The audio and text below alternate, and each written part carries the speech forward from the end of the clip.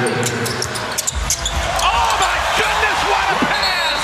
Micic finds Williams! Okay, enough. The disrespect towards the EuroLeague MVPs have to stop. I've seen too many YouTube videos like this one. Yes, Sasha Vezenkov might not be playing as much as some expected, but Vasilije Micic's case is proving one thing. The veteran rookies from Europe simply need time and the right environment to show off their full potential. The Serbian just dropped his career-high 25 points, so let's see how one trade from OKC to Charlotte has drastically changed the way you should look at EuroLeague MVPs in the NBA. Get the turnover back. And Micic lobs, it's finished by Richards.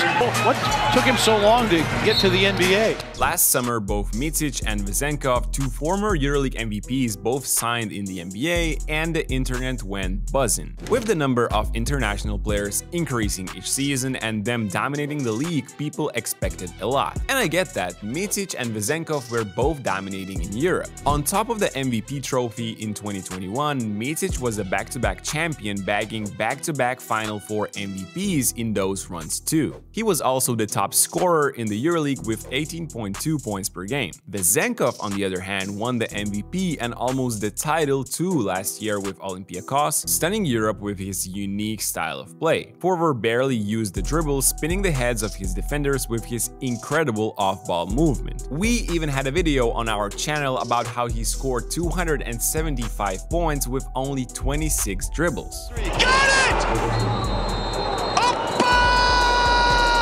But NBA is a different game and European MVPs almost never get their respect immediately. Achievements in Europe rarely do mean anything for NBA coaches or front office members. They understand there are enormous differences in the two basketballs played. As a result, Vezenkov is averaging less than 13 minutes per game for Sacramento, where Harrison Barnes, Keegan Murray, and even Trey Lyles jam the forward spot and take most of the minutes. Vasilije found himself in an even worse situation in Oklahoma. Shai Gilgeous-Alexander is one of the best players in the entire league, Josh Giddey is the clear first point guard there, and the franchise used its first-round pick last summer on Cason Wallace, another young and promising guard. Vasilije's minutes were limited to 12 per game in those mere 30 games he played. He had 20 instances where he rode the bench for the entire 48 minutes, definitely not making his adjustment period smoother. And when we are talking about adjustments, there are a bunch of those, from larger court to different rules to much more athletic players. I honestly have a hard time remembering a European veteran coming over, taking the starting spot from someone and dominating right from the get-go.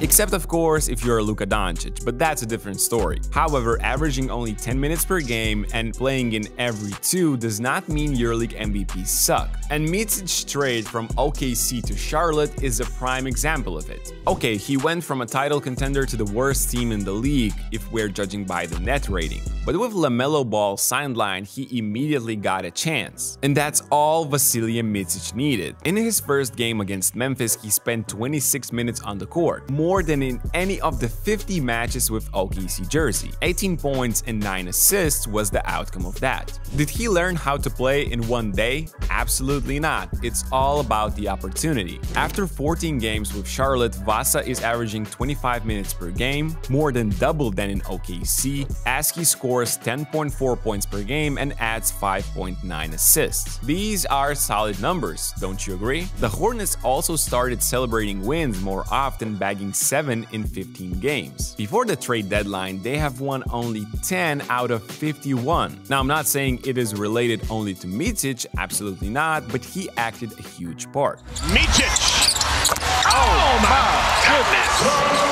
I love it! This begs a question. Do European rookie veterans need to start their careers from bottom of the standings NBA franchises where immediate playing time is guaranteed? This way they have chances to adjust, plus they can earn their respect overseas by showing what they're capable of. Simone Fontecchio is another example of this hypothesis. Since the trade from Utah to Detroit, the Italian has been inserted into a starting lineup and has instantly delivered. Tall wing is averaging 15.3 points points per game on 55% shooting from 2 and 43% shooting from long distance. Nonetheless, he has the best plus-minus of the entire team. Of course, Utah isn't a winning organization at the moment too, but they prioritize the growth of other guys in Fontecchio's position, for example, Ochai Agbaji last season. Fontecchio around Harden for the flush.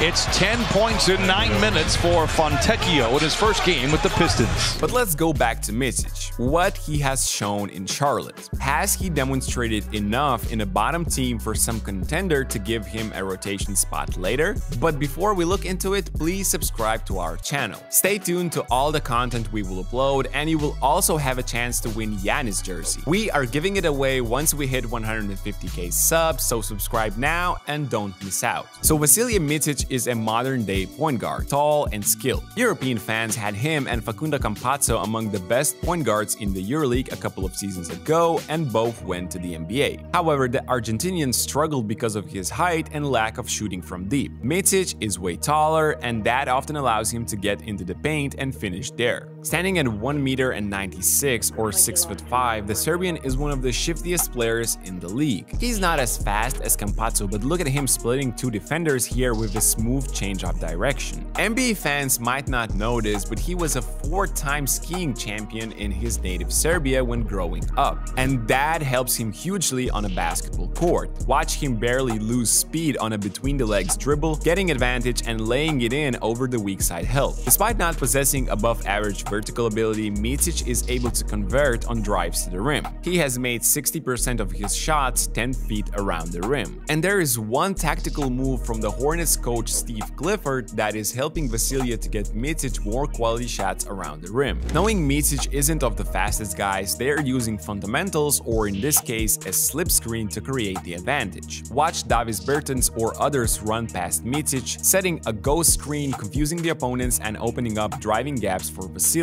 Also on this clip, I love how inside the paint he slows down on the 1-2 step, letting the more athletic center fly by. That pure skill and scoring ability is what gave Micic the opportunity to win the EuroLeague MVP. Micic, savvy move. He has a floater, he can knock down a jumper after dribble, whether it's against a passive drop pick and roll coverage or against a late switch situation here versus Philly. Offensively, he has a lot to offer even in the NBA. Of course, I'm not putting him in the top tier, but he has a solid package that many contending teams could use from the bench, making a strong playoff push. The only thing that's missing from Vasilije in Charlotte is his three-point shooting. He is at an abysmal 25% from behind the arc. Could it be the longer three-point line? Now, it might have an effect, but it's honestly weird. He was used to long-distance shots even in the EuroLeague. In the last 5 seasons with Efes, he never went below 35%, despite firing away many difficult off-the-dribble threes, attempting over 6 per game. In Europe, if a team went under the ball screen with Micic, I would have called him crazy. Here, NBA teams are starting to do so, limiting his abilities to create for others. But on March 13th,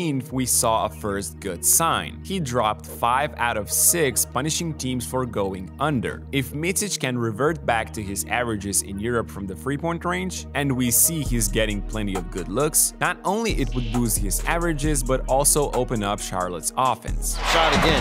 Micic adds to his career-high night. Despite teams started going under, Micic has been a solid facilitator, dishing out almost 6 dimes per game for the Hornets. Center Nick Richards has been the main guy taking benefits. His scoring jumped from 9.5 to 11.5 after the Serbian point guard joined the team. Micic has been great finding the rolling bigs as well as others who move without the ball as he attacks. He is an unselfish playmaker that can attract defenders because of his scoring ability, and I believe we are about to see even more of it.